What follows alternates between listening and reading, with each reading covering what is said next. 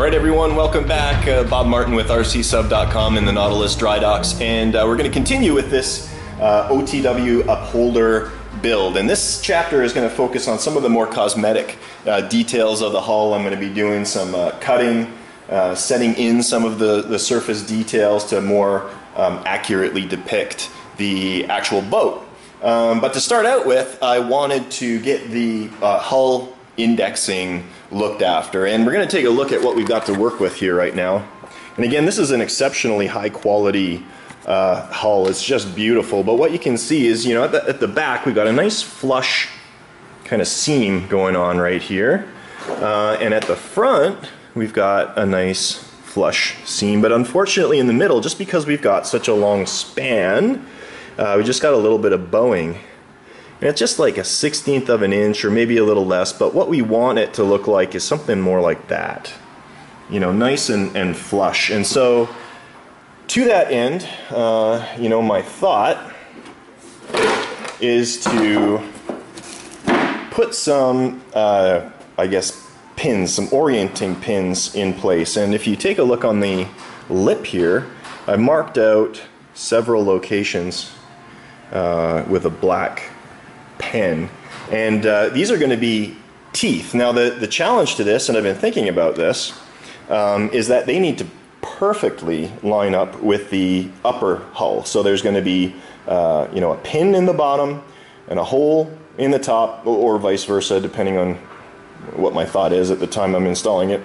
But if they don't line up perfectly, you know, we're going to have an issue. So what I've done is I've gone ahead and created a template, and this is aluminum L channel, and the idea is I'm just going to set this right on here, line it up, make sure that my hole is in the right place, and that'll give me perfect, you know, horizontal alignment. Now the only challenge is going to be, you know, this linear longitudinal accuracy. So that's why it's just really important for me to mark out, and what I've done is I've used scribe marks on the hull to help orient the pins, because those match up perfectly with the upper hull. So that's the plan.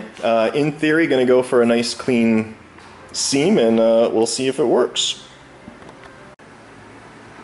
Okay, this is what we ended up with. We'll take a look at some of these individual pins here. These are brass, solid brass rod, and I ground down the tips so that they're pointed, and that'll help orient the upper hull so that these slip into you know, their respective holes nice and easily. What I did find is I was out by, say, like a millimeter or half a millimeter in a lot of cases longitudinally, which is not a big deal at all. So all I did is I took my Dremel, and on the upper hull I simply extended the holes forward and back, not left and right, because we didn't want to you know, modify the spacing there, but forward and backward. So what we've ended up with here, I'm going to try and do this so you can see. It actually goes on quite well. Just like that. So again, compared to, you know, where we were looking previously, you can see that, you know, this is a nice tight seam from front to back there. So very happy with that. You know, next step, we got to figure out a way to keep this thing down. Preliminary thoughts as of right now is to have a catch in the front, so we slip the hull on, drop it down, and then have just one single thumb screw in the back here. So to get into the hull, you simply remove that, lift up, slide it forward, and have access to the hull. But we'll see how that works out. Okay, as you can see, I've got some more work done on the hull.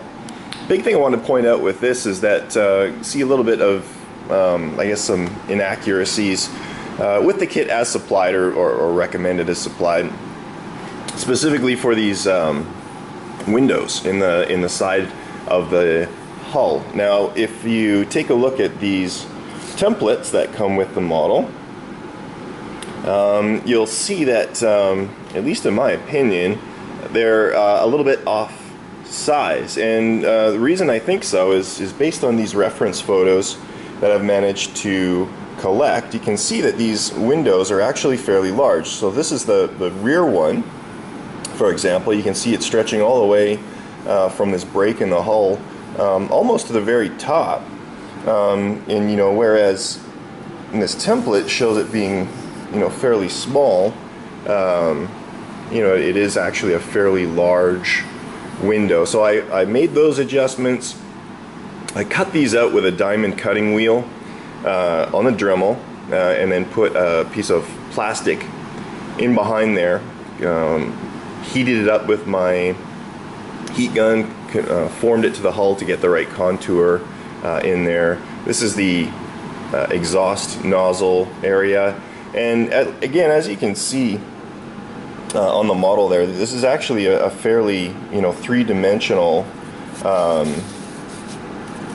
area, and you can see that on the sail there as well, where these anechoic tiles protrude from the hull. So I've been working on that, and the other thing is this this demarcation line in here, where you can see the upper hull meets the lower hull in there. And what I used for that, I used a fiberglass cutoff wheel on my Dremel, and then ran that along.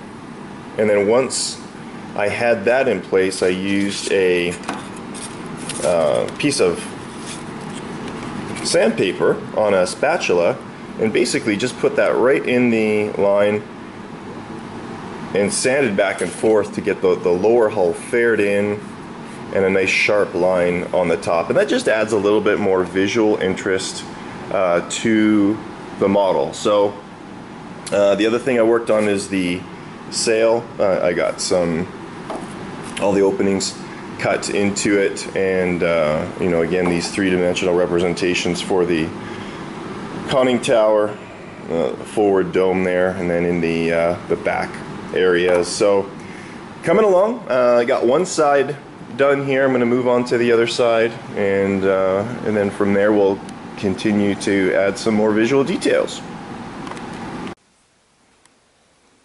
Okay, I think this is going to be the last little chapter of this chapter of the build blog before I get to trimming, and you can see where I am at now. Now this is not paint, this is just a black automobile primer. You can see my window cutouts in there, and I've actually drilled in some little fastener reproductions around the perimeter of it to fall in line with the photos, the reference photos that I have.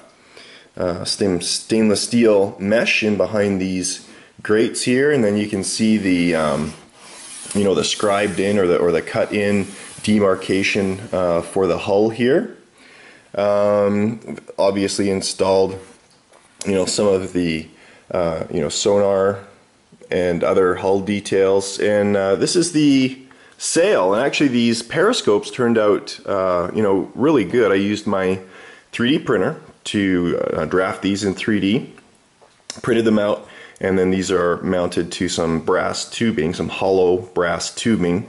Wanted to give them a little bit of height so that when you operate the boat at periscope depth, you can still gauge where the model is. I got a little scale guy here. He's 48th scale, which is really close to 50th scale. So it gives you a good idea about how big, a person or individual would be, on this particular boat. This is the exhaust port area, and these are going to be represented by some aluminum tubing, and that's cut on an angle. And those will be installed, something like this, somewhat flush with the hull after it's all painted. Moving to the back here again, primer on the hull, but this is probably the biggest thing. A single hold down screw, and you can see that's a metric bolt, but you can just use your fingers to loosen that off and remove it. And then having done that, the entire hull just picks up from the rear, slides forward, and comes off. Got a catch in the front there, fabricated from some nice thick brass stock. So you can see it just catches the lip of the upper hull.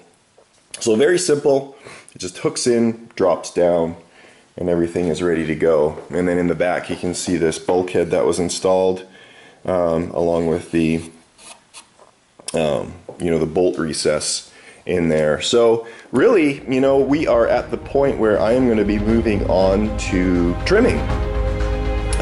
So look for that in the next chapter of this build blog. As always, thank you for joining me, and we'll see you again soon.